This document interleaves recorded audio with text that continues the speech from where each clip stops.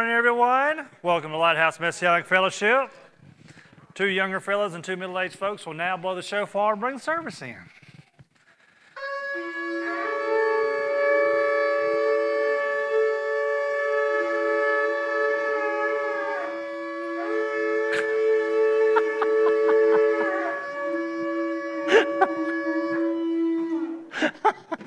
Thank you, guys. We appreciate that so much. Bless God, the blessed one. Bless God, the blessed one, for all eternity. Blessed are you, Lord our God, King of the universe, who selected us from all the peoples, who gave us his Torah and sent his prophets and sent the Messiah. Blessed are you, God, giver of the Torah. Amen, amen. All right, guys, today's Torah portion is We're going to start in Deuteronomy at 11:26 through 16 and 17. Behold, I set before you today a blessing and a curse. The blessing if you obey the commandments of the Lord your God, which I command you today, and the curse if you do not obey the commandments of the Lord your God, but turn aside from the way which I command you today to go after other gods which you have not known. Now it shall be, when the Lord your God has brought you into the land which you go to possess, that you shall put the blessing on Mount Gerizim and the curse on Mount Ebal. Are they not on the other side of the Jordan toward the setting sun, in the land of the Canaanites who dwell in the plains opposite of Gilgal, beside the terebinth tree of Morah? For you will cross over the Jordan and go in to possess the land which the Lord your God is giving you, and you will possess it and dwell in it. You shall be careful to observe all the statutes and judgments which I set before you today. Chapter 12. These are the statutes and judgments which you shall be careful to observe in the land which the Lord your God, your Father, is giving you to possess. All the days that you live on the earth, you shall utterly destroy all the places where the nations which you shall dispossess serve their gods on the high mountains and on the hills and under every green tree. And you shall destroy their altars, break their sacred pillars, and burn their wooden images with fire. You shall cut down the carved images of the gods and destroy their names from the place. You shall not worship the Lord your God with such things, but you shall seek the place where the Lord your God chooses out of all your tribes to put his name for his dwelling place, and there you shall go. There you shall take your burnt offerings, your sacrifices, and your tithes, the heave offerings of your hand, your vowed offerings, your freewill offerings, and the firstborn of your herds and flocks. And there you shall eat before the Lord your God. You shall rejoice in all to which you have put your hand, you and your household, in which the Lord your God has blessed you.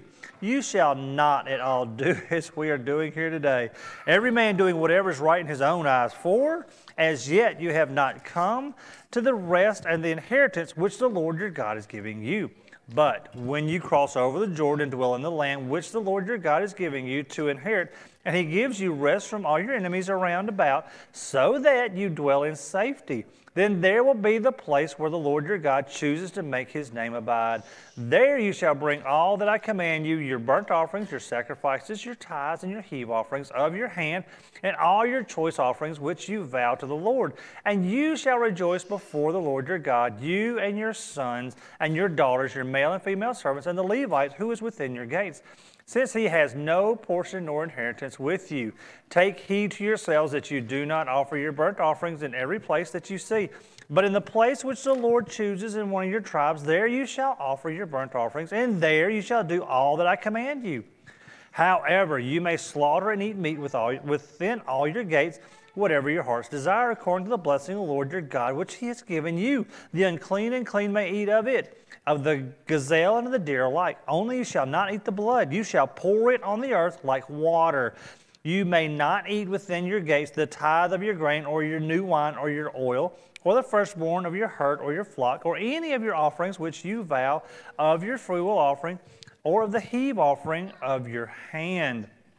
But you must eat them before the Lord your God in the place which the Lord your God chooses, you and your sons and your daughters, your male servants and your female servants, and the Levite who is within your gates. And you shall rejoice before the Lord your God in all to which you put your hand. Take heed to yourself that you do not forsake the Levites as long as you live in the land. When the Lord your God enlarges your border as he has promised you, and you say, let me eat meat, because you no longer eat meat, you may eat as much as your heart's desire. If the place where the Lord your God chooses to put his name is too far from you, then you may slaughter from your herds and from your flock, which the Lord your God has given you, just as I have commanded you, and you may eat within your gates as much as your heart desires. Just as the gazelle and the deer are eaten, so you may eat them. The unclean and clean may alike may eat them. Only be sure that you do not eat the blood, for the blood is the life. You may not eat the life within the meat. You shall not eat it. You shall pour it on the earth like water. You shall not eat it, that it may go well with you and your children after you, when you do what is right in the sight of the Lord. Only the holy things which you have vowed offerings. You shall take and go to the place which the Lord chooses. And you shall offer your burnt offering, the meat and the blood on the altar of the Lord your God. And the blood of your sacrifice shall be poured out on the altar of the Lord your God, and you shall eat the meat. Observe and obey all these words which I command you, that it may go well with you and your children after you forever, when you do what is good and right in the sight of the Lord your God. When the Lord your God cuts off from before you the nations which you go to dispossess, and you dispossess them and dwell in their land, take heed to yourselves that you are not ensnared to follow them after they are destroyed from before you, and that you do not inquire after their gods, saying, how did these nations serve their gods? I also will do likewise. You shall not worship the Lord your God in that way, for every abomination to the Lord which he hates they have done to their gods, for they burn even their sons and daughters in the fire to their gods. Whatever I command you, be careful to observe it. You shall not add to it, nor take away from it. Chapter 13. If there arises among you a prophet or a dreamer of dreams, and he gives you a sign or a wonder, and the sign or the wonder comes to pass, which he spoke to you, saying, let us go after other gods which you have not known, and let us serve them. You shall not listen to the words of that prophet or the dreamer of dreams, for the Lord your God is testing you to know whether you love the Lord your God with all your heart, with all your soul, and you shall walk after the Lord your God and fear him and keep his commandments and obey his voice. You shall serve him and hold fast to him. But that prophet or that dreamer of dreams shall be put to death, because he has spoken in order to turn you away from the Lord your God, who brought you out of the land of Egypt and redeemed you from the house of bondage, to entice you from the way in which the Lord your God commanded you to walk. So you shall put away the evil from your midst. If your brother, the son of your mother, your son or your daughter, the wife of your bosom, or your friend who is as your own soul, secretly entices you, saying, let us go and serve other gods, which you have not known, neither you nor your fathers, are the gods of the people which are all around you, near to you or far off from you, from one end of the earth to the other end of the earth. You shall not consent to him or listen to him. Nor shall your eye pity him, nor shall you spare him or conceal him. But you shall surely kill him. Your hand shall be first against him to put him to death, and afterwards the hands of all the people. And you shall stone him with stones until he dies, because he sought to entice you away from the Lord your God, who brought you out of the land of Egypt, from the house of bondage. So all Israel shall hear and fear, and not again do such wickedness as this among you. If you hear someone in one of your cities in which the Lord your God gives you to dwell in, saying, corrupt men have gone out from among you and enticed the inhabitants of their city, saying, let us go and serve other gods which you have not known, then you shall inquire, search out, and ask diligently. And if it is indeed true and certain that there are such abominations committed among you, you shall surely strike the inhabitants of that city with the edge of the sword, utterly destroying it, all that is in it, and its livestock with the edge of the sword. And you shall gather all his plunder to the middle of the street, and completely burn with fire the city and all its plunder. For the Lord your God, it shall be a heap forever. It shall not be built again.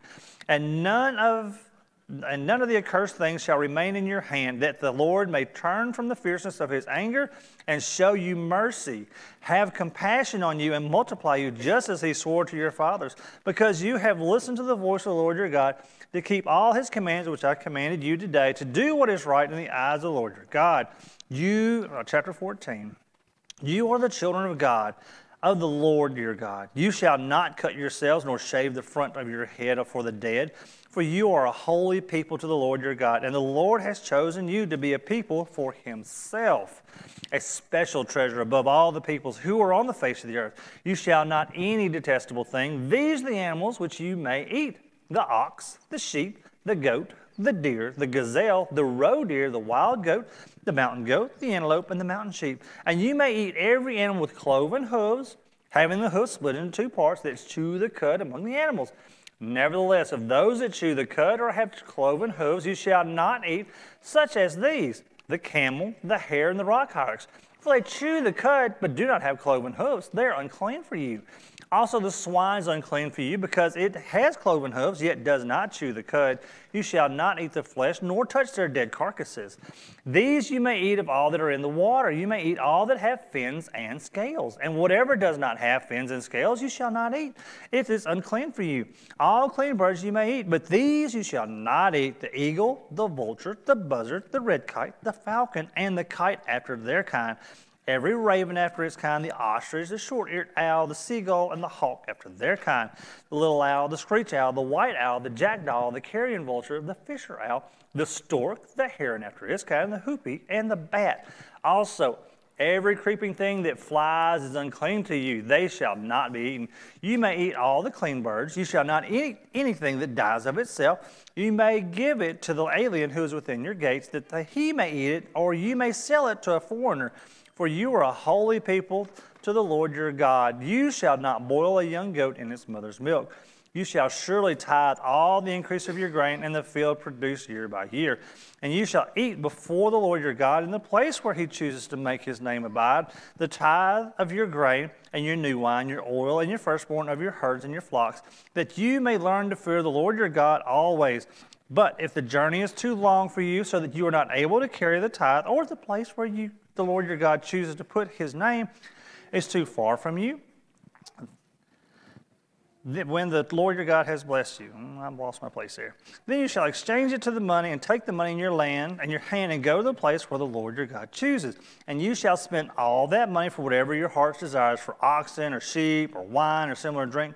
For whatever your heart desires, you shall eat there before the Lord your God, and you shall rejoice, you and your household. You shall not forsake the Levite who is within your gates, for he has no part nor inheritance with you.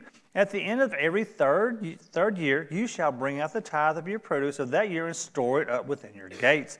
And the Levite, because he has no portion nor inheritance with you, and the stranger and the fatherless and the widow who are within your gates, may come and eat and be satisfied, that the Lord your God may bless you in all the work in which you do.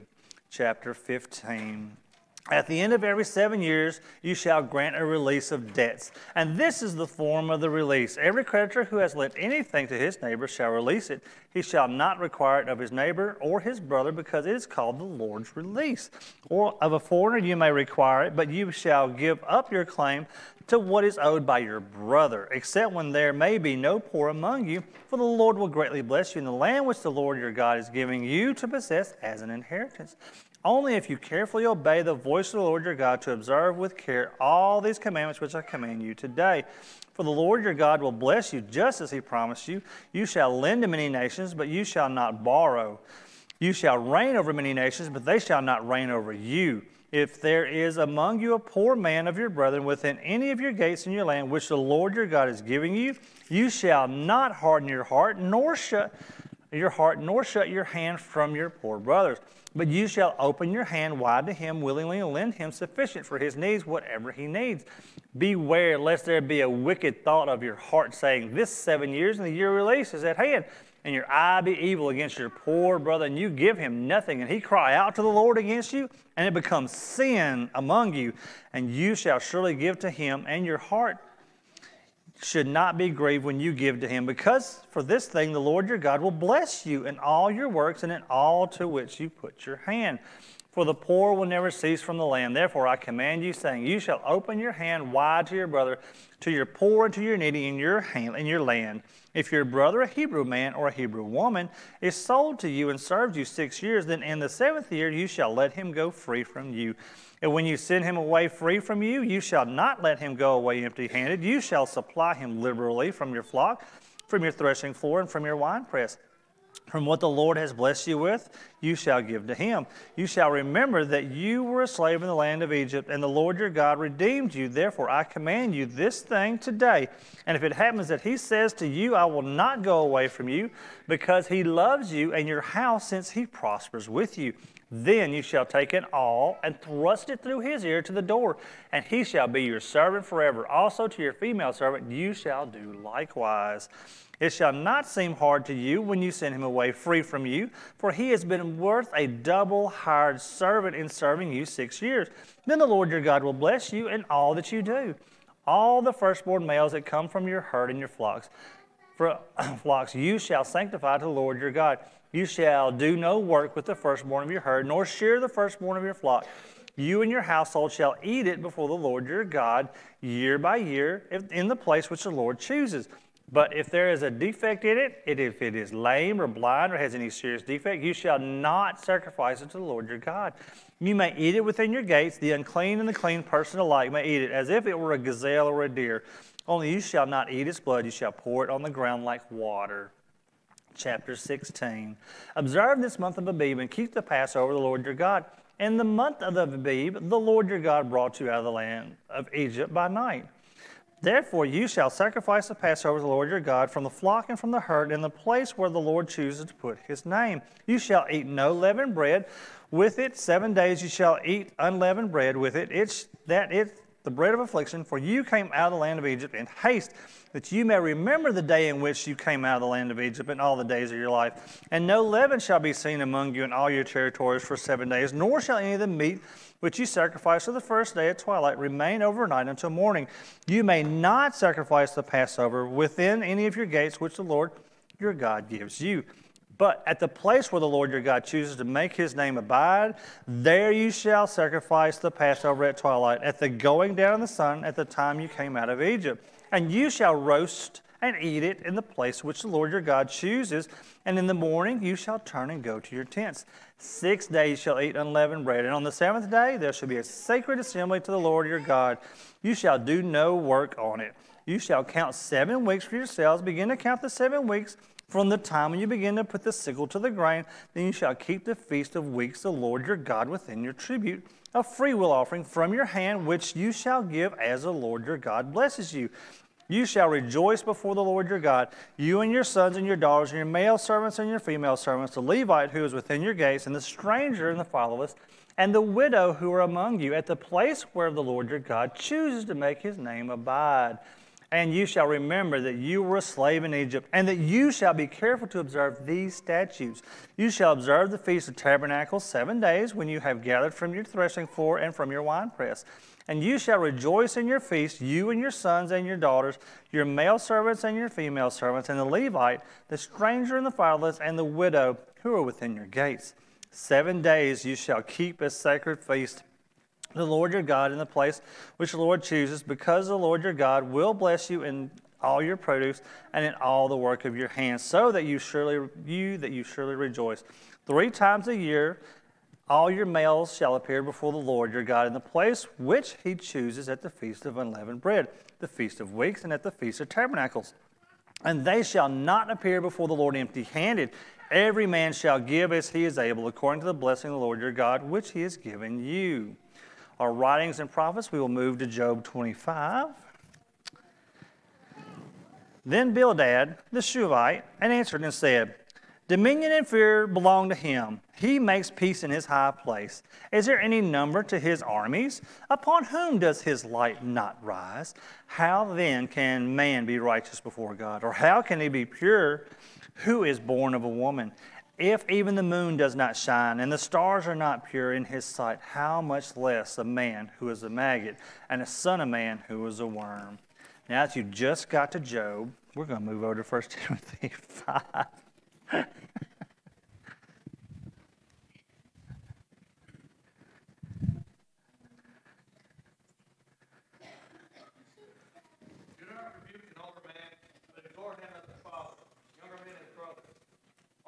As mothers, younger women as sisters with all purity.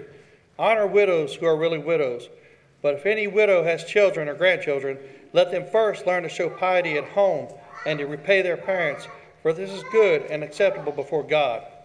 Now she who is really a widow and left alone, trusts in God, continues in supplication and prayers night and day. But she who lives in pleasure is dead while she lives. And these things command that they may be blameless.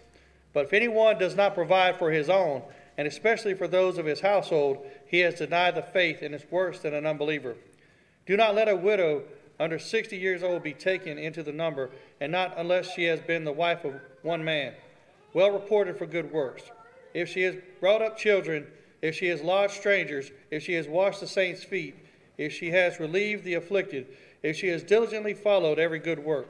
But refuse the younger widows, for when they have begun to grow wanton against Christ, they desire to marry, having condemnation because they have cast off their first faith. And besides, they learn to be idle, wandering about from house to house, and not only idle, but also gossips and busybodies, saying things which they ought not. Therefore I desire that the younger widows marry, bear children, manage the house, give no opportunity to the adversary to speak reproachfully. For some have already turned aside after Satan. And if any believing man or woman has widows, let them relieve them, and do not let the church be burdened, that it may relieve those who are really widows. Let the elders who rule well, be counted worthy of double honor, especially those who labor in the word and doctrine. For the Scripture says, you shall not muzzle an ox while it treads out grain, and the laborer is worthy of his wages. Do not receive an accusation against an elder except from 2 or 3 witnesses. Those who are sinning rebuke in the presence of all, that the rest also may fear. I charge you before God and the Lord Jesus Christ and the elect angels that you observe these things without prejudice, doing nothing with partiality. Do not lay hands on anyone hastily, nor share in other people's sins. Keep yourself pure. No longer drink only water, but use a little wine for your stomach's sake and your frequent infirmities. Some men's sins are clearly evident, preceding them to judgment, but those of some men follow later. Likewise, the good works of some are clearly evident, and those that are otherwise cannot be hidden. Thank you, Charlie.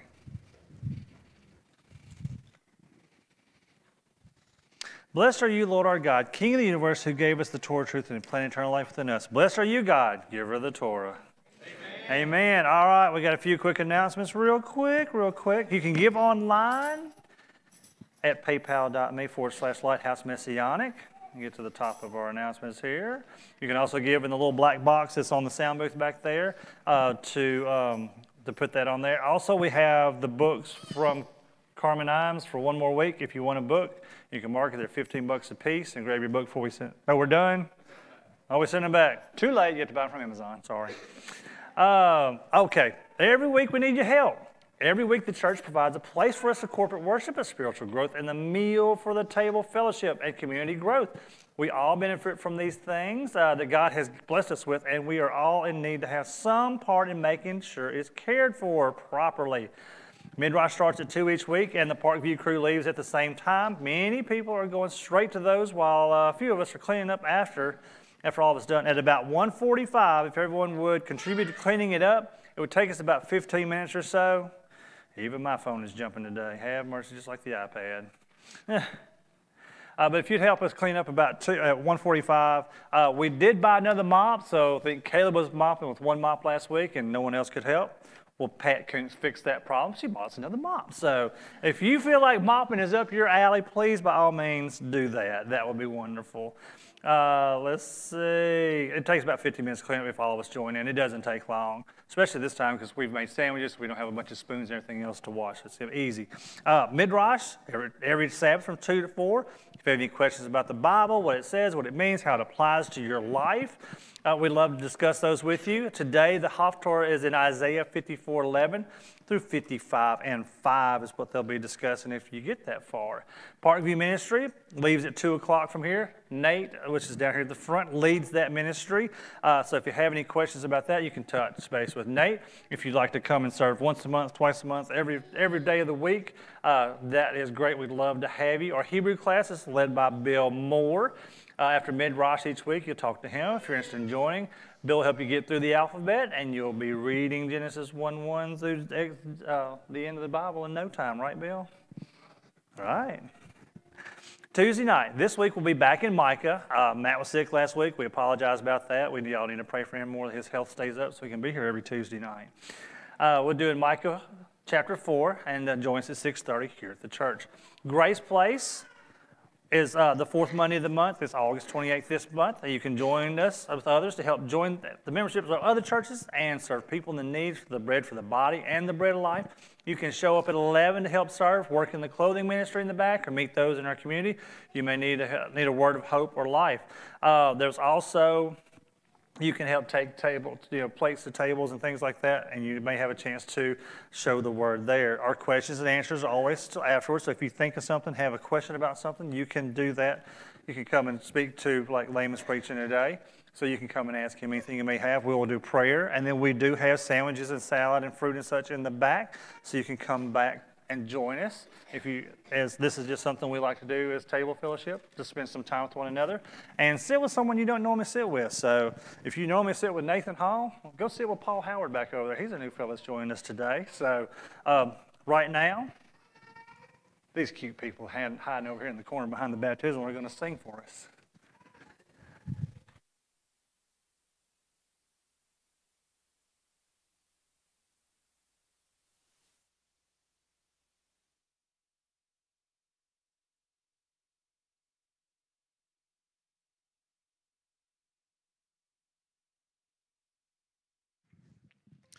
All right, everyone stand and join us as we sing the Shema.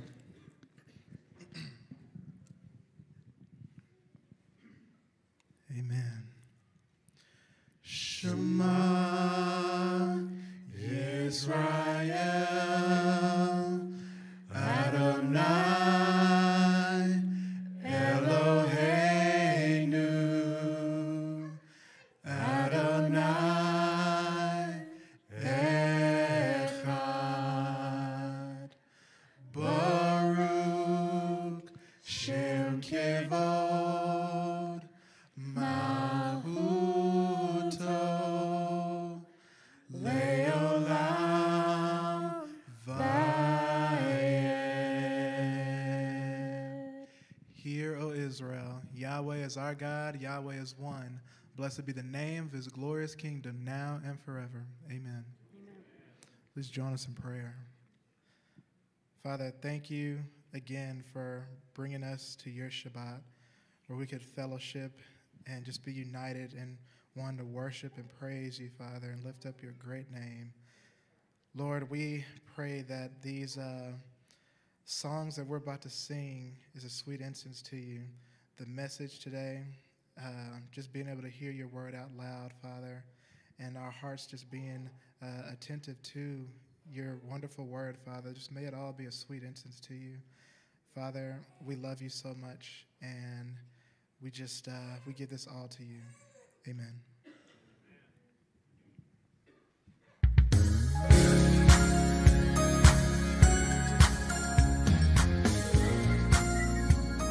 Everybody put your hands together. Amen.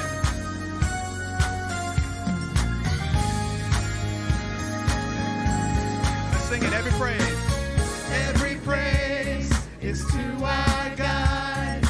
Every word of worship with one accord. Every praise is to our God. Sing hallelujah to our God. Glory, hallelujah is due our God. Every praise is to our God. Every praise is to our God. Every word of worship with one accord. Every praise is to our God. Sing hallelujah to our God. Glory, hallelujah is due our God. Every praise is to our God. Let's pick it up. Every praise is to our God. Every word of worship with one accord. Every praise is to our God. Sing hallelujah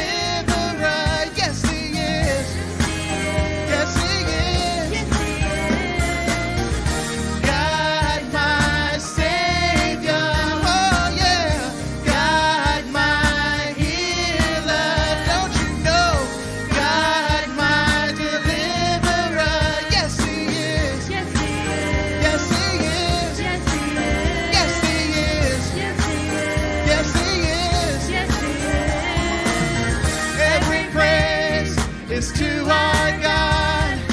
Every word of worship with one accord. Every praise, every praise, every praise, every praise, every praise, every praise, every praise, every praise, every praise, every praise, every praise, every praise, all of my worship, every praise, all of my praise. every praise, When you see me dancing, every praise, every praise. every praise, When you see me shouting, every praise, every praise, every praise, every praise, every praise, every praise. every It's praise, to our God. to our God. Yeah. God my Savior, God my healer, God my deliverer. Yes, He is. Yes, He is. Yes, He is. Yes, He is. Every praise is to our God. Every word of worship with one accord. Every praise, Every praise, every praise, every praise, every praise, every praise, every praise, every praise, every praise, every praise, every praise. every praise, All of my worship, every praise, all of my praise. every praise, When you see me dancing, every praise, every praise. every praise, When you see me shouting, every praise, every praise, every praise, every praise, every praise, every praise. every It's praise, to our God. to our God. Oh yeah. Hallelujah. Every praise belongs to you, God. Hallelujah. Hallelujah.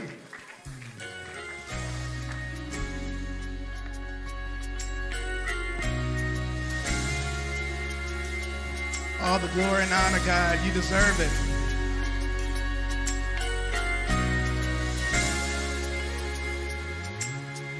My hallelujah belongs to you. My hallelujah belongs to you. My hallelujah belongs to you. My hallelujah belongs to you.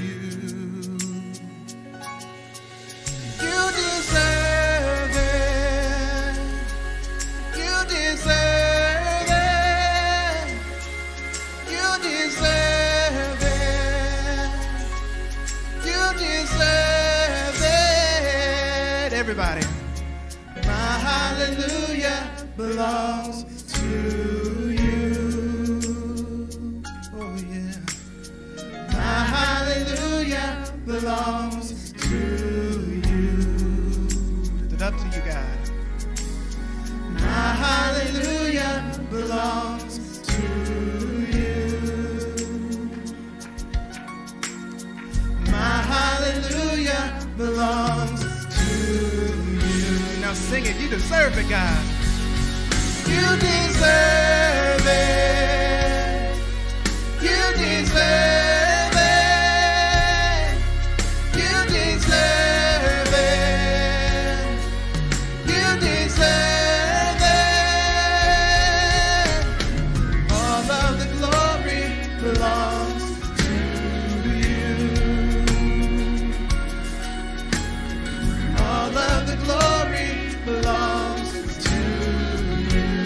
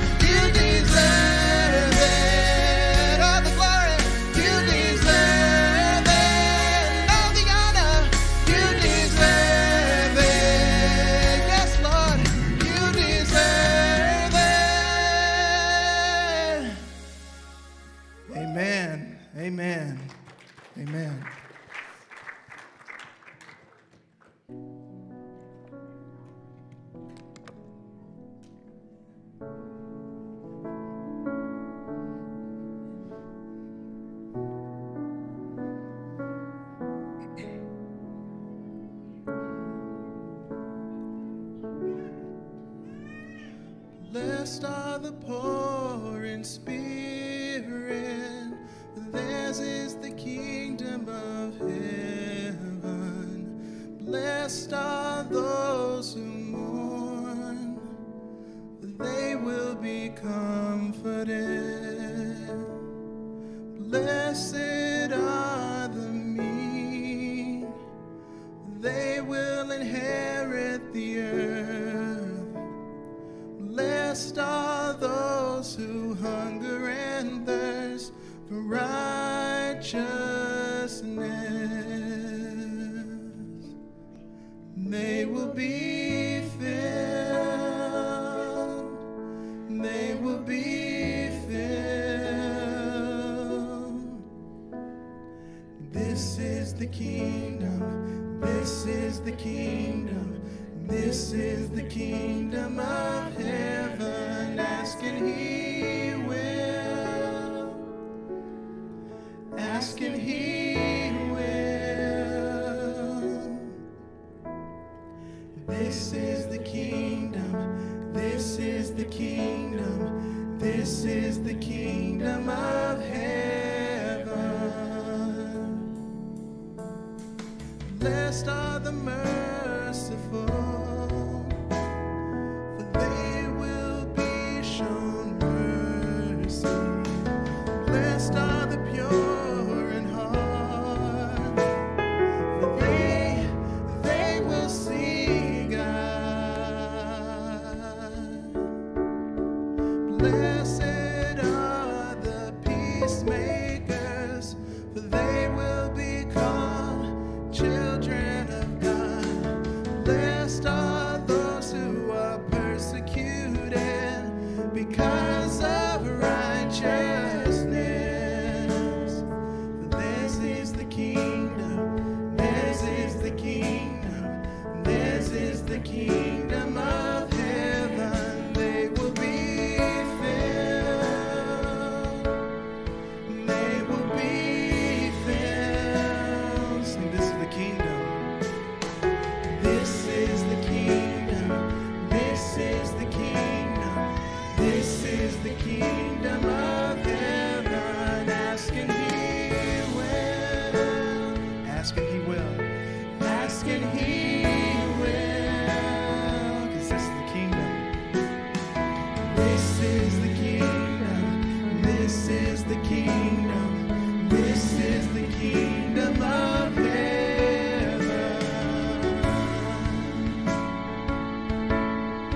Kingdom of heaven. Kingdom of heaven.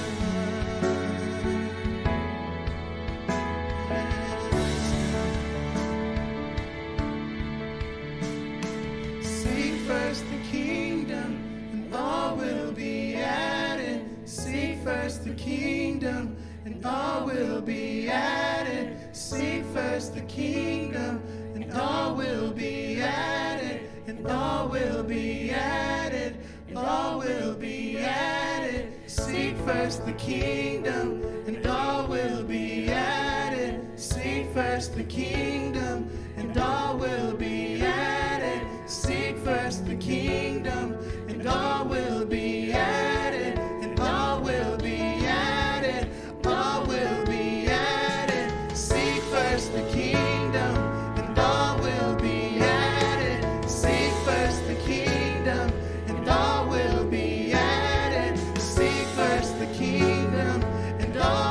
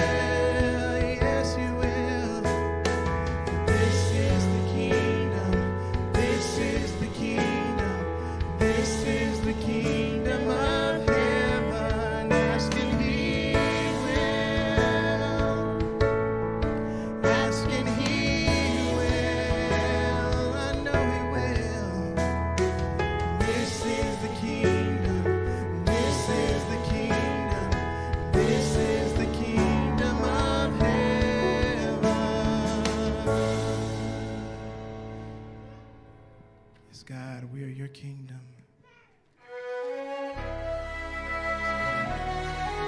May your word continue to guide us home, God.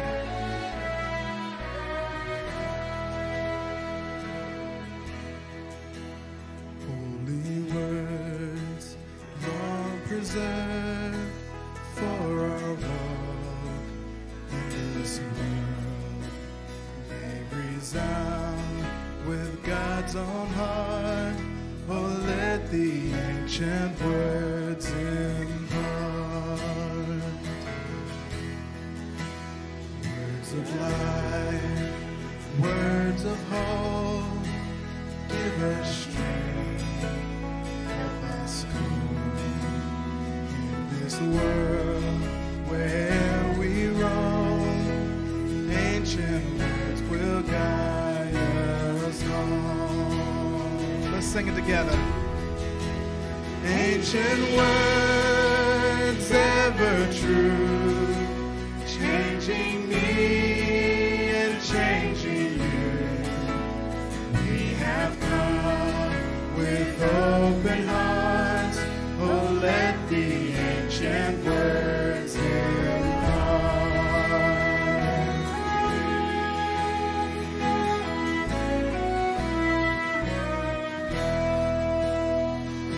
Love your word, God. The words of our faith handed down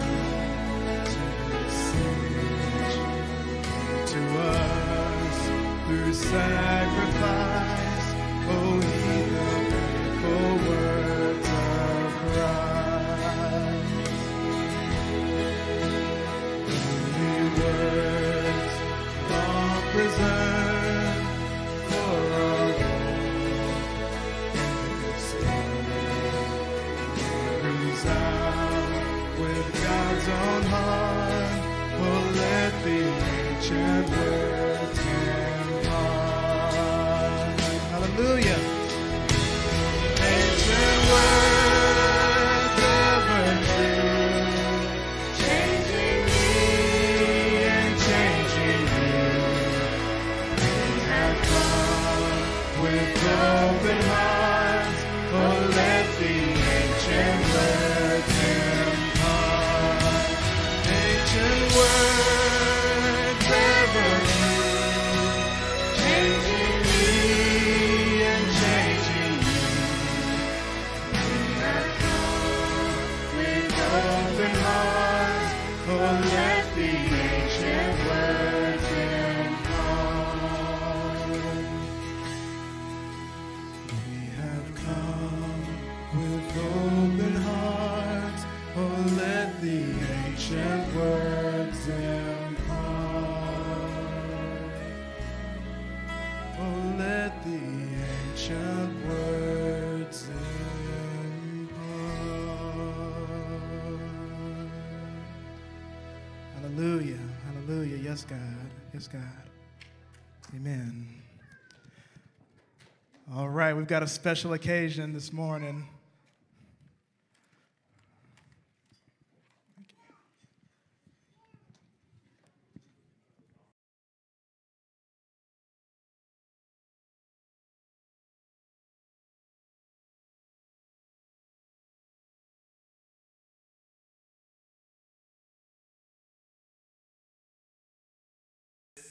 I guess it's been a week. A lot of the youth went to youth camp, and several of them got baptized at youth camp. Before they came back, Aaron voiced that he did not want to be baptized until he could do it in front of his parents and with the congregation here.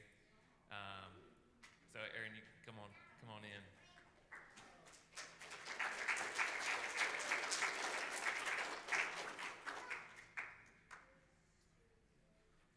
So in this, it's such a special and a joyful occasion that someone commits their heart to God, and I hope it never grows old to anyone, that when you see a baptism, that you see that someone gets to start over again, someone gets to have the promise of salvation.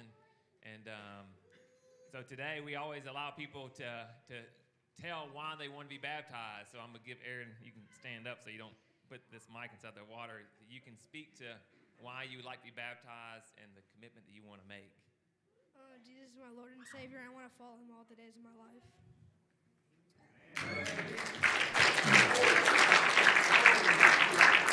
So this baptism, as many of you know, is a picture of someone dying and then having new life. And what we do here often, whenever someone's baptized and they come up, we say together, new life, because that's what is being done.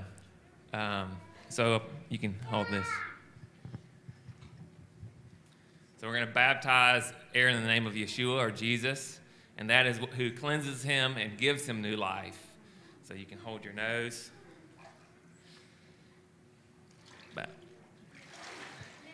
New life.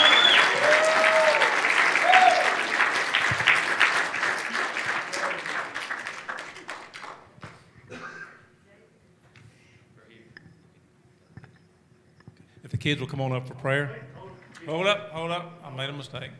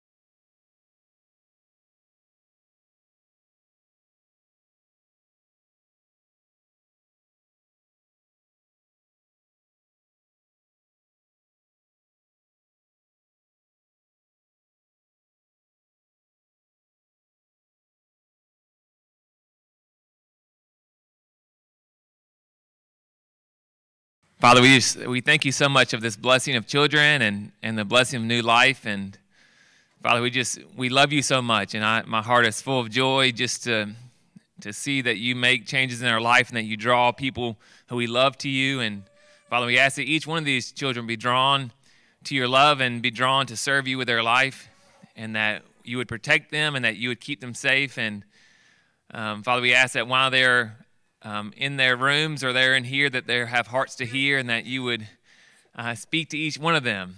And Father, we love you so much, and we ask for each person here today would have open hearts to hear from you, and that you would speak to each one of our hearts through your word, and that we would each be a representative of you. And we also ask, Father, that you would just fill us with your love, that each one of us be so full of your love that when anyone comes into this place, that they could feel your love here, and they could feel how you have filled us with that love. We just love you so much, and in Yeshua's name we pray. Amen.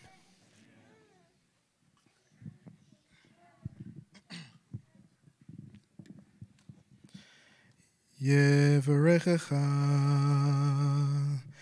Yehovah Veish Marecha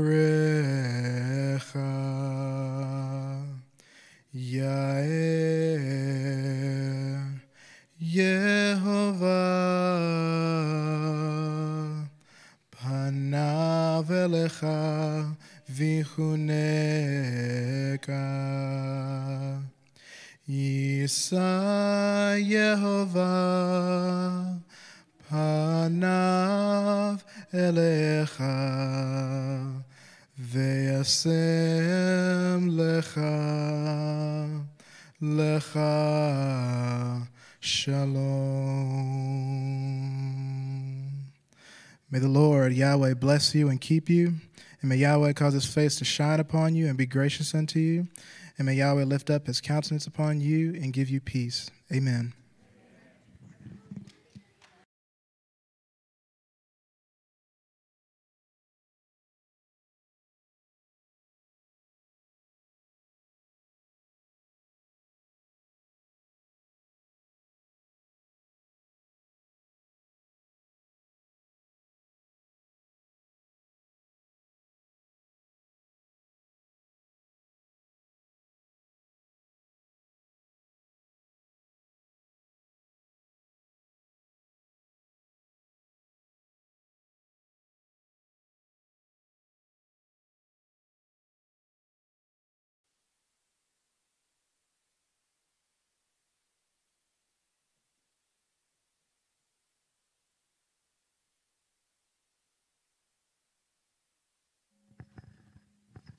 Sometimes we almost forget how to do the little things, like turn the mic on. How are y'all doing this morning? Everybody have a good week? Did anybody not have a good week? I'm the only one? Thank you, Debbie, for having misery with me. Actually, from the end of last Shabbat until Thursday, it's been pretty miserable. Last Shabbat ended kind of bad for me spiritually. I felt like we left out of here in a disarray. And I pray that today we are back on fire as the body of Yeshua. I got sick Sunday. I went down physically, which allowed me really time to spend with God because I couldn't sleep at night. So I spend my nighttime speaking with Him a whole lot. In the midst of the week, a friend of mine called me that I met in Israel. He was inspirational in getting it able to, our people could go to Israel and work on bomb shelters. He's 57 years old, found out he was born with a heart defect, and they were going to open his heart up and remove some things and rearrange some things in his heart. His name is Bobby Stark. And he called me, and I don't know about y'all, but I consider myself pretty tough, but if the day comes that they said, well, we're going to have to cut you open, I'm pretty sure I'm going to get a little antsy about that. A little bit more antsy than that, than knowing that one day I'm going to die. Well, as was Bobby, just not comfortable with the fact that I'm fixing to be cut open.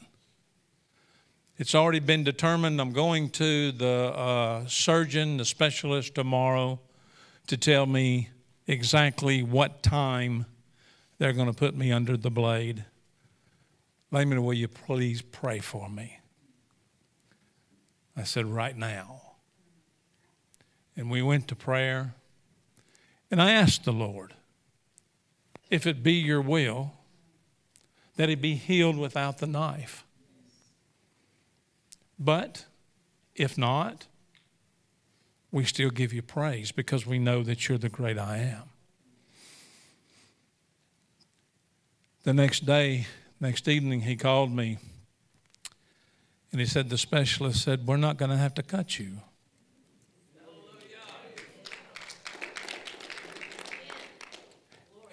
And I said, wow, you have an opportunity here. Then I received yesterday morning a message from Angie Newcomer. It said her husband, Ricky, was going under the knife. And I said, oh, I don't know if I can now share the glory of what was done in the prayer. But yes, I can. Because our God chooses different ways to do healings. He chooses many ways to do his work. Sometimes he speaks it done. Sometimes he does it through the hands of other people. Either way, he and he alone gets the glory. Both, to my knowledge, Bobby and Ricky are both doing good. I texted with Angie this morning. I didn't know this was their anniversary. And I said, well, glory be to God. He fixed it where that you can have many more anniversaries together. God is still the very same God that he's always been. And I almost forgot something. Last week, I watched our young people stand up here and give testimony after testimony after testimony about how they experienced our God heal people. And boom, right into this week. I don't know about y'all, but I don't believe in coincidence. In everything that's laid out for me this week, in the message, I don't believe in coincidence. Where we're at as a congregation, I don't believe is a coincidence. I believe that God is still God. He's still sitting on his throne, and he desires you and I to recognize him, to declare him, to believe him, and to trust him. That's exactly what I believe, and that's what I believe that he wants from all of his people. The problem with is his people. It's always been his people. And it's so easy for us sometimes to point back at those other people. I can't believe they would do that. I can't believe they couldn't see that. I can't believe. And if they could rise up out of the grave today, they'd probably look at us and say, I can't believe y'all are doing that. And God says, just be mine. Just trust me. Let me be God and you be my people. That's too difficult. God, I want to share in the God stuff sometimes. I want to make the decisions. I want to be out front. Laymond, just be Laymond and let God be God. Because I can promise you this, Laymond will mess it up 105% of the time. And if you don't know what 105%, some of it I'll mess up twice. There's a whole lot in this portion. I'm going to share some of it with you, but I'm going to share with you where it led me this week as I struggled through the week physically, hopefully strengthened spiritually. You heard all of it, but I'm going to read some of it to you again. It starts out in verse 26 of chapter 11. It says, behold, I set before you today a blessing and a curse. The blessing if you obey the commandments of the Lord your God, which I command you today. As a human being that knows everything, I should say, I don't have to read any further. That's all I want. That's all I want is the blessings. Who wants the curses? Hey, y'all are human beings too. But God being God said, and the curse. If you do not obey the commandments of the Lord your God, but turn aside from the way which I command you to go after other gods which you have not known.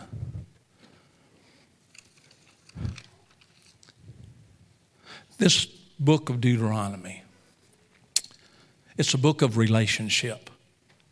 I believe that, that we come in, we have the history of creation, the calling of Father Abraham, his son Isaac and his son Jacob, the birth of a nation, going into the bondage of the Egyptians, Exodus, they're bringing them out of bondage, Leviticus, wonderful Leviticus, all the details that we have to memorize so we can walk exactly how he tells us to do. But then before going into the promised land, Moses befriends the people and he brings them the book we call Deuteronomy. And he says, this is how I interpret it. Children of God, this is how you have relationship with him. Relationship with him. His instructions for you and I to know how to walk before him. How many of you in your marriage did something that your spouse got very aggravated at you? Let me finish the question, Tommy.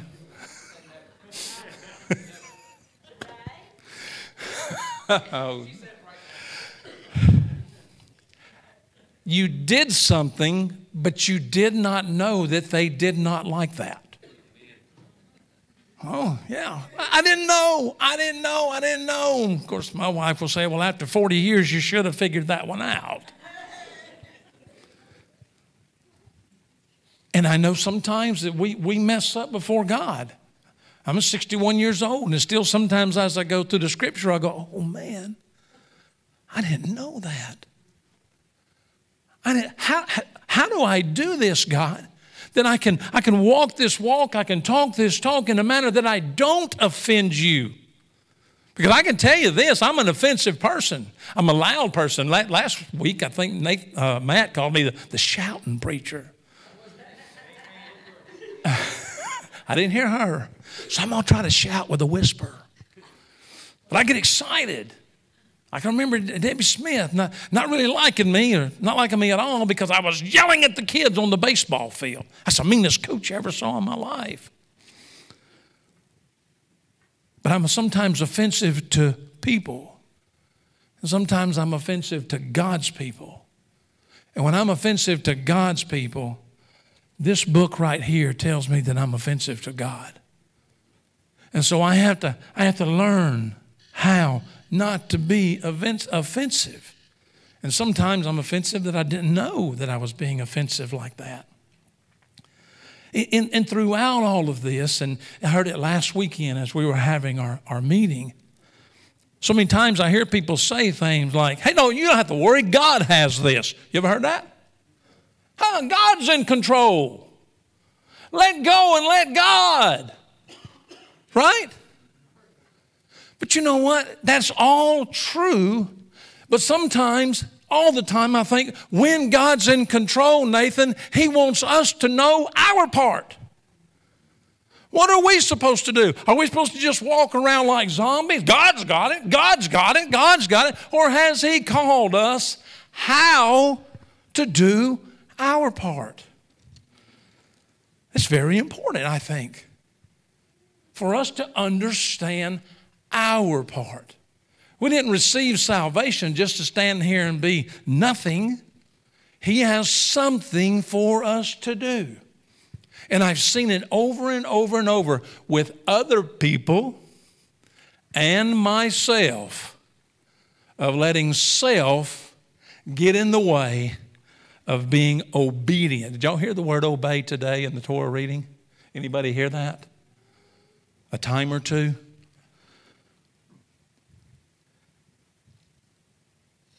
A blessing if you will obey. A curse if you do not obey.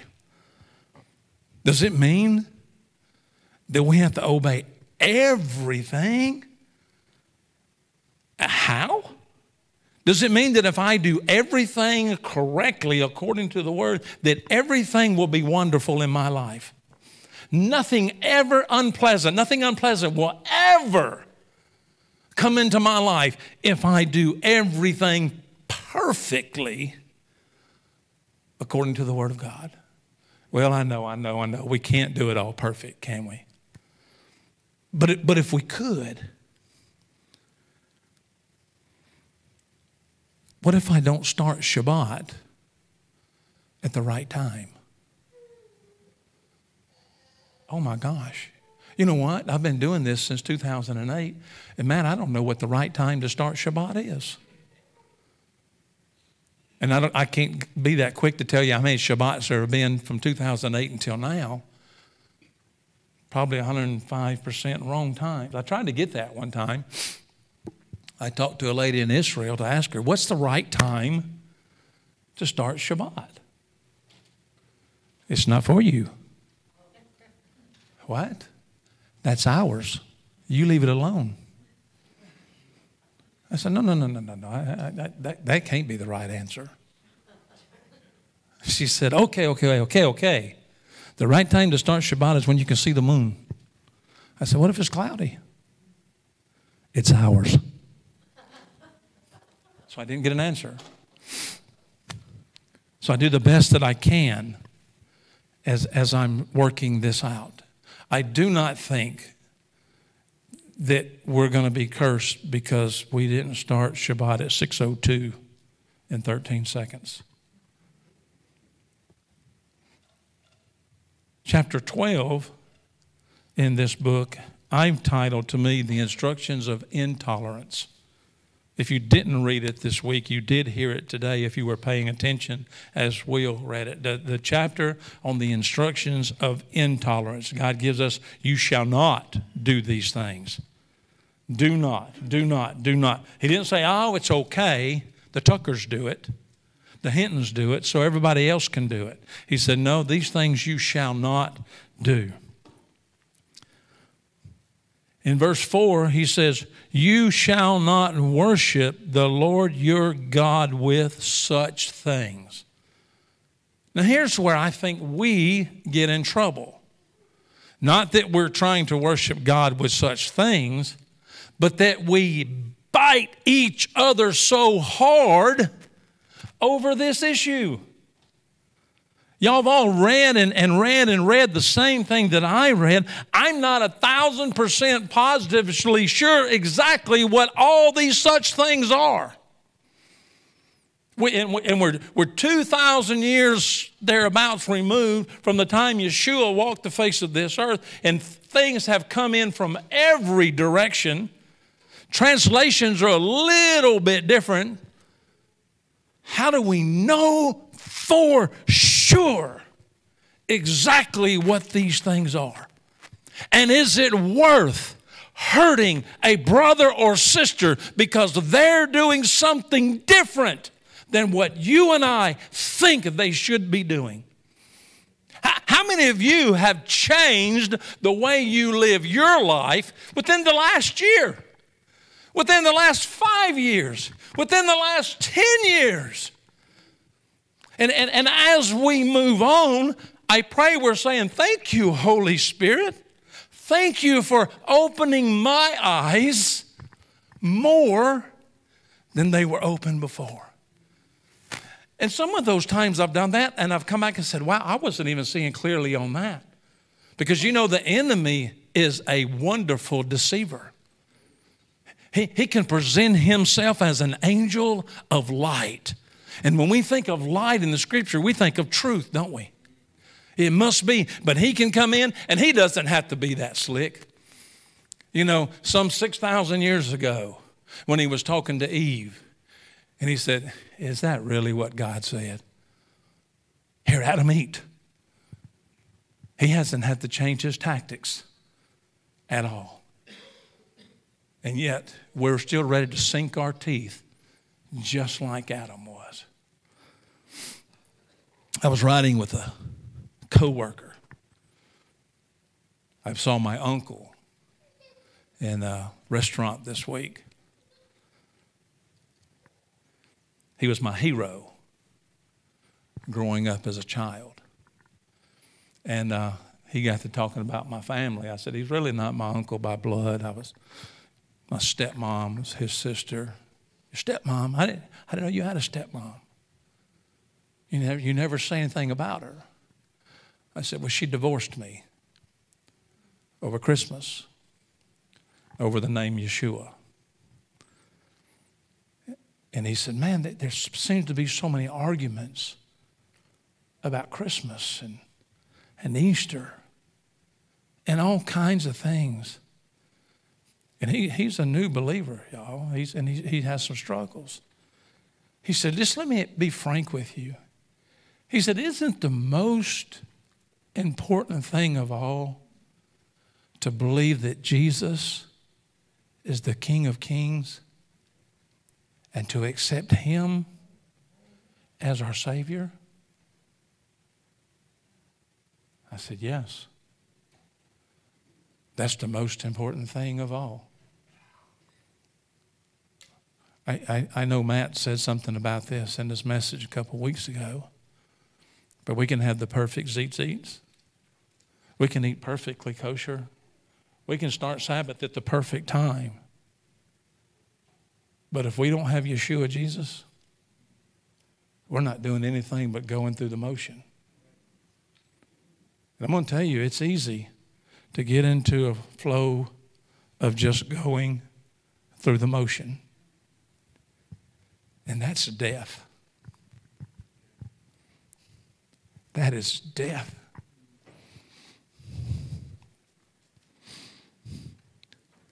It's imperative as believers in Yeshua HaMashiach, Jesus Christ, that we give everything to him before all of the other stuff.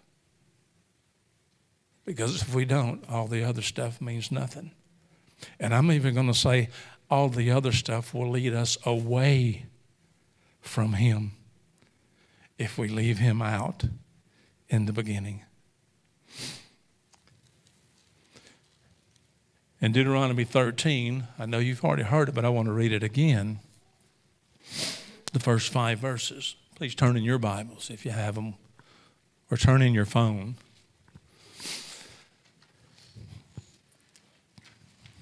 This is where it got real to me this week. I'll read the verses and then share with you.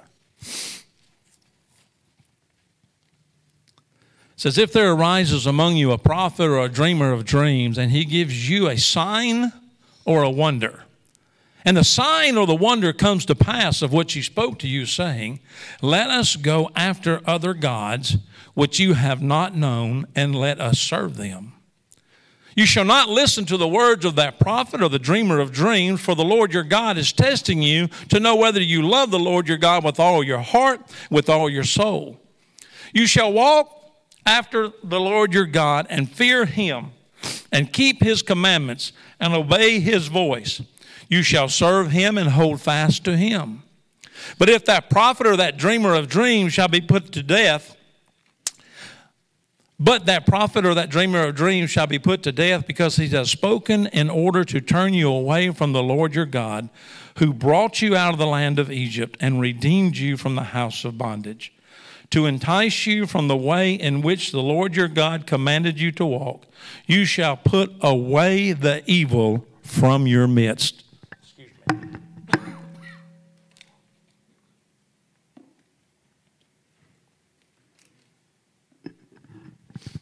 I now want to give you the scenario. I have giant computer screens at my desk, so I can multitask, so I can actually see the print. But I have a big screen in front of me that I watch videos on. I'm reading the portion. I've got it open. I'm at this point. I have my big screen in front of me and The Chosen. I began season 3 of The Chosen. And I'm actually at season 3, episode 3. It's playing. I'm reading these verses that I just read to you. I'm hearing what's being said, and I pause it. Because in my mind, what's happening on The Chosen and what I have just read connected in my mind of what I know about the scriptures. So I went into my Bible and I turned to Luke chapter 4. If you turn in your phone. And this is what was happening on The Chosen. Luke chapter 4, 16 through 30.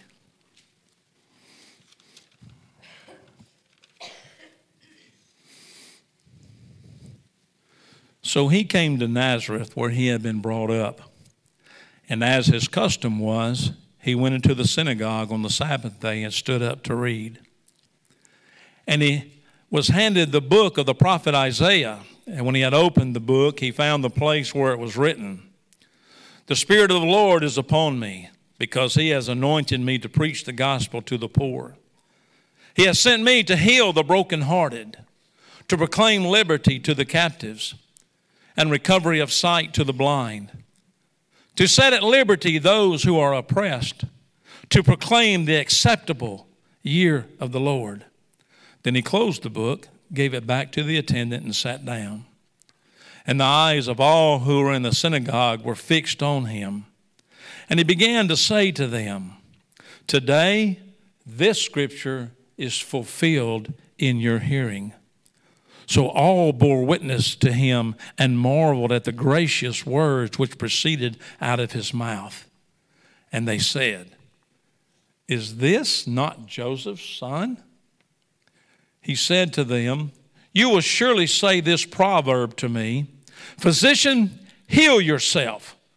Whatever we have heard done in Capernaum, do also here in your country.' Then he said, 'Assuredly, I say to you, no prophet is accepted in his own country.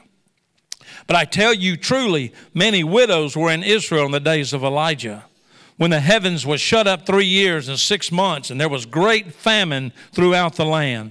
But none of them was Elijah sent except to Zarephath in the region of Sidon, to a woman who was a widow. And many lepers were in Israel in the time of Elisha the prophet, and none of them was cleansed except Naaman the Syrian. So all those in the synagogue, when they heard these things, were filled with wrath, and rose up and thrust him out of the city, and they led him to the brow of the hill on which their city was built, that they might throw him down over the cliff. I was very, very moved, because I don't take it as a coincidence. That's where I was reading in the Torah portion. Because in the movie, the rabbi told Yeshua, he said, if you do not denounce your words, we will have no choice but to follow the law of Moses. Remember what the law just said.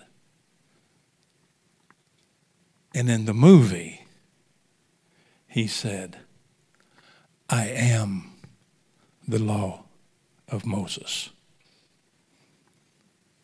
I think I've talked with Matt about this before, and some people have gotten upset over that, but I believe Yeshua Jesus is the law of Moses. Completely. But in that moment at my desk, I wasn't seeing some actor who's done whatever he's done. I put my head down on my desk and I began to weep. Everything that's gone on in my life, I've allowed myself to be moved away from really, really staying focused on who my King is. Not who he was, who he is. It came on, I watched another episode, and we're all familiar with it, and I'm not wanting to mess anybody up, but I can tell you, if you haven't seen it, it goes along pretty close to this, so I'm not a spoiler for anything. But there was this lady in the movie, and she had an issue of blood for 12 years. Y'all familiar with that? And she just knew, she had heard about this one called the Messiah who was healing people. And she had faith. Bible tells us for the faith she had. If I can only but touch the hem of his garment. That's all I need to do. And in this show, the camera zoomed in to a blue and white tassel and her hand touching that tassel. How many of y'all have seen that already? Oh, it moved me. It literally moved me.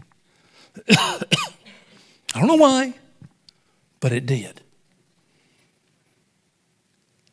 And another part where he sends them out 2 by 2.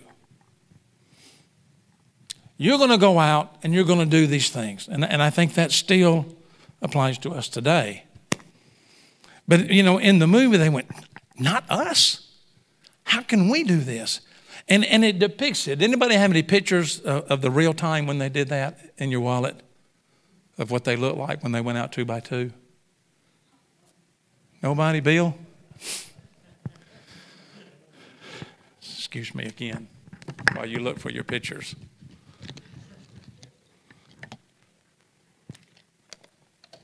I say that because somebody said, well, you don't know that's what they look like. No, but I want to tell you what I saw.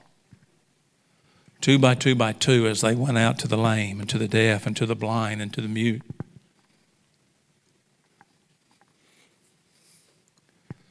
The expression they captured in this video of these guys who were chosen by Jesus to go out to do his will. The joy that was on their faces as the glory of God was manifest to the people through them. They were allowed to be a part of it. And I came back to me. And I remembered when I got saved how God gave me a love for people. And I wanted to go everywhere and share that love with people. And as I was there at my desk with my head down, God said, Laymond, you've lost this love. You've lost this desire. And I said, yeah, but God, they did it. Your people have been so harsh. Your people have hated so deep. Your people have hurt me and my wife so bad. He said, were you doing it for them or are you doing it for me? I said, oh, God, I've lost my way. God, restore in me what you put in me in the day that I said yes. Because I've allowed things to distort me. I've allowed. Then I go to lunch with my brothers yesterday.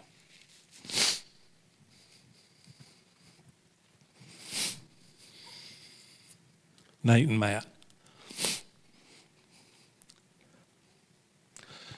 And Matt said, I got to tell you something. You weren't there, but I had to say it anyway. I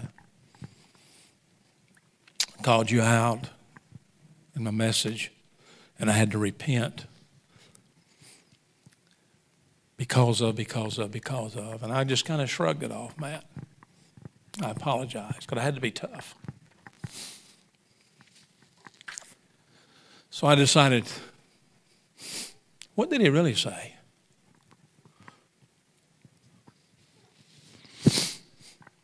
So I turned on the video. I know you're not supposed to watch videos while you're driving. It's really not good to watch videos while you're driving when you're crying uncontrollably. But see, I didn't see that part that Matt said until this week when I'd already had that moment with God. And it all just came right down, and I said, God, restore me. And I want restoration. And I can't just declare it with my mouth. Man, I can't just say, hurt, be gone. I've tried that many times. But I want to be filled with the love for God's people and for all those that God wants to be His people. I want to be that person.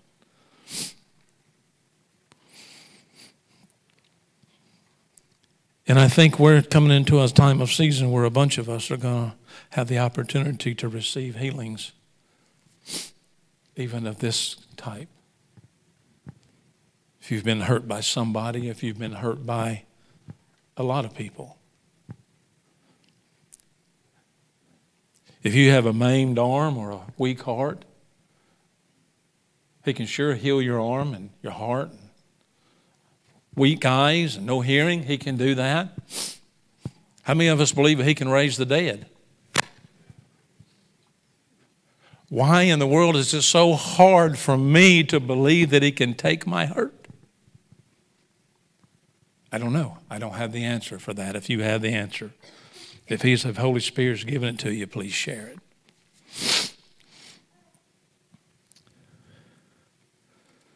Many people today and for the past, for many years, have had much difficulty understanding God's feast.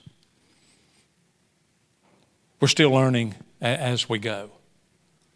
I know I am.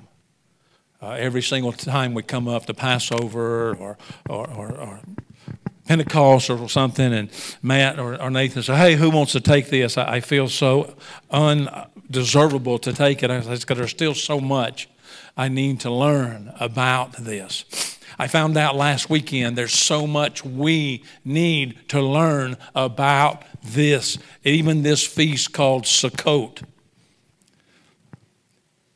Matt, Nathan, will y'all come on? If you look at in that verse, Deuteronomy chapter 12, there's 3 times when He's given us instructions. 3 times He says, rejoice, rejoice, rejoice. Now, I know I reach out and get stuff and say, wow, did He mean that? Did it say rejoice 3 times because there's 3 pastors in this church?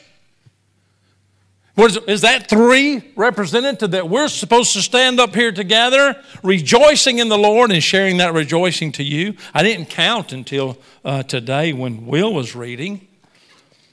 But my wife, she read the Torah portion before I did this week, and early she had me send this to the guys. And on Deuteronomy 16:15, it says, 7 days you shall keep a sacred feast to the Lord your God in the place which the Lord your chooses, in the place which the Lord your chooses, because the Lord your God will bless you in all of your produce and all of the work with all of your hands, so that you shall surely rejoice. I said, wow, there it is again. I didn't catch that earlier in the week. So when I backed up, and as he's giving us the instructions of Feast of Tabernacles, guess how many times the word rejoice is right there in Deuteronomy 16? Yes, right, 3. So we met yesterday as the pastors of this church, and we realized that there needs to be some changes in how we do things and how we do things. But whatever we're doing, we need to rejoice in the Lord. Sukkot is about Him. It's not about me having a good time. Fortunately, He allows that to be because He's such a good God. He read in there, remember when I brought you out. Oh, maybe that's what He wants us to do at Sukkot. To have a whole week-long celebration remembering when He brought us out of captivity. And every single one of us have been slaves to sin until Jesus Christ redeemed us. And He gives us a week to celebrate that. And so I'm just wondering, and I've been asking Him, have we possibly done something to err, to look off, instead of keeping our eyes focused on Him? And so things have happened, and the three of us come to the decision that this is where we're going to do tabernacles. This is where the body's going to meet, and we're going to celebrate. And we're going to celebrate with each other. We're going to celebrate as a family and do things. I'm not going to be able to participate in everything you participate in. You're not going to be able to participate in everything I participate. You know why? It's only a week. You want to say anything?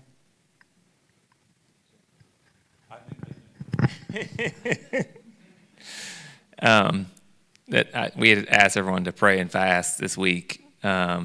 Just a search to hear from God, and that's one thing. We were looking at where to have tabernacles, and I know Matt had prayed and fasted, a few weeks before, and he had where we had believed we should be. And I don't know if I was as diligent during that time to pray and fast during that time that he was, and I really ashamed of that I didn't do what he had done. But this week when we were praying, I really have kind of held on to Camp Chioka, something I loved going to, and I know my kids love going to it. So we some of y'all don't know, we were looking where we celebrate this week-long feast, if we're going to have it at this camp or have it here or at the parks and places like that. And we had kind of discussed some things last week. This week when I was going along, God really just put it on my heart that He knows what's best for us, and He has already gone way in front of us to understand what even our congregation needs. And during this time, each one of us are going through some pretty large changes in our life. Matt is just now retired from the military.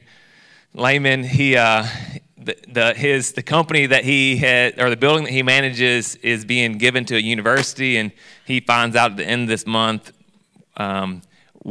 if they're going to retain him or not. At the end of this month, he finds that out. So most likely, both of them are going to be in new jobs by the time that Sukkot comes. I personally have 2 kids under 2, and probably the very hardest week of my job I've ever had was this week. And it doesn't look like it'll stop for a little while. So in this, I look at this time of Sukkot, and God is like, hey, I know what y'all need to do when it's time to have Sukkot. And I know that y'all can't do all what you usually do every year, and that I'm going before you. Even that's something that you might want to do is to be out at this big camp with lots of people. But I had great peace in that, and that we should have it here and have it in the park. And there's some things that we've kind of talked about. I think that would be really good. The specifics aren't there, but the church that we also worship with here, they're struggling pretty hard. They worship on Sundays and Wednesdays. We worship on Tuesdays and Saturdays. Well, God really has kind of put it on our heart that this be a time that we could celebrate with them, that would encourage them in a great way during that week. And one of the things God calls us to do during that time is to bring your tithes to help the poor and the needy. And a lot of times we don't do that during that time. And that this be a chance for us to be able to do that too, where we could help out at a nursing home or to have times that we serve others during this week as well. And that was something that's been very encouraging me too, that during this time of Sukkot, that it won't be just about us building with each other, that we might get a chance to serve with others as well. And so that we will, over the next few weeks, we'll discuss how that might look, and we'll have a schedule in place for Sukkot. But I would apologize that myself wasn't to be where he was, or maybe even where Laymond was whenever we first talked on this. And but God has shown me a bunch in this past week, and I look forward to a good Sukkot.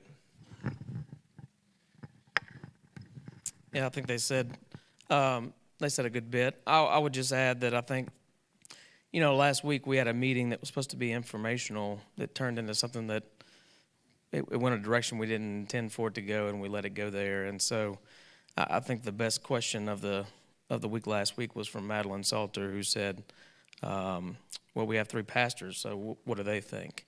And I think that hit us hard as far as, what we're supposed to be doing and what we're supposed to be hearing.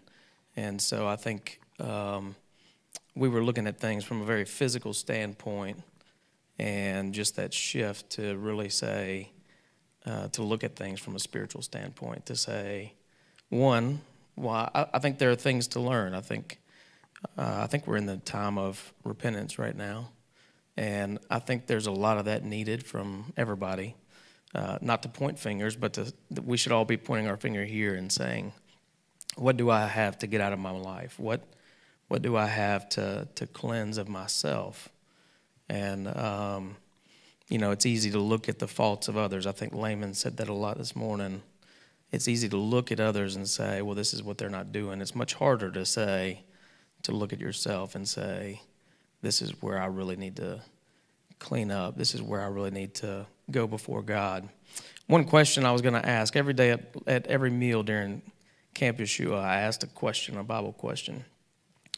And I came home sick, and I told the director, I think it might have been because I high-fived everybody in the camp 4 times a day.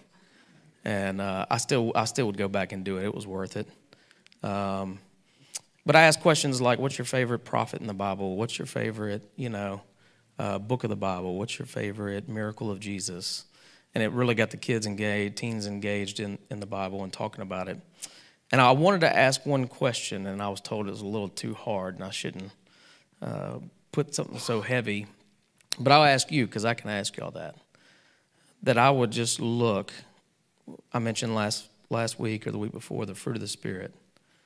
I would just look at those. I think it's 8 things, and say, what does God need to work on me most in those? Because it's a package deal. It's a single fruit with 8 different components. And if we're lacking in one, we're lacking in all. And so I would say, that's my encouragement to you. It's what I'm going to do. I'm going to look and say, God, what do I need your help in fixing some part of the fruit of the Spirit in me that's not evident? How are people viewing me, and how are people, when I speak and when I act, do people see the fullness of the fruit of the Spirit? So that would be my encouragement. I'm excited. I think, my pride, I wanted to be at Camp Chioka, and a few weeks ago I let go of that. But I'm actually even more excited to see how that's going to look here after we talked yesterday. We all came together in one accord. We all had sought God all week and came to the same conclusion that God was telling us this is where we need to be. And I'm really excited to see what that looks like as far as the joy that'll be here and the difference that can be seen through that. So love every one of y'all, and looking forward to a great season.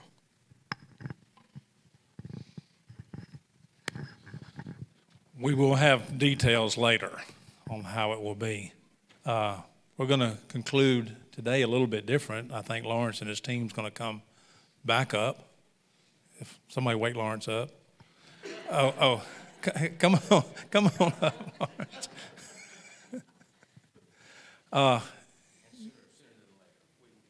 Yes, it won't. Sooner than later it will be, because everything's different, but everything's the same. So I think we all have some ideas. And give us your ideas, and we might use them, we might not. So I don't know. They're going to lead us in praise, worship, but this is also the time if you need prayer, if you want prayer, if you want to pray for one of us, I can guarantee you we need it too. If you want to go across the room and sit down beside somebody and pray with them. You see, so I don't even know you, but I just want to come pray that God gives you a blessing. Now's the time we're setting aside for that.